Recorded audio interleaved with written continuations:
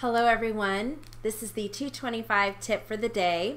Now that you are getting close or are in 225, you're going to be a reporter soon, and I'm going to give you some advice. As a working deposition reporter, I always bring along a bag of candy. I mix it up, sometimes M&Ms, but whatever it may be, the attorneys and even the witnesses, they really appreciate that. So I bring that along and set it out on the table, and ask them if anybody wants any, help themselves, and even though I don't tend to do, I don't usually eat it on the job, but just because I would, I tend to get nervous, but it's always nice to offer that, and if they, they get hungry or they're nervous or whatever, they can always reach in and help themselves. So that's just a nice little tip that you can provide.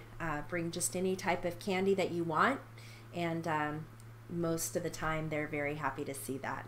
Okay, so that's your 225 tip for the day.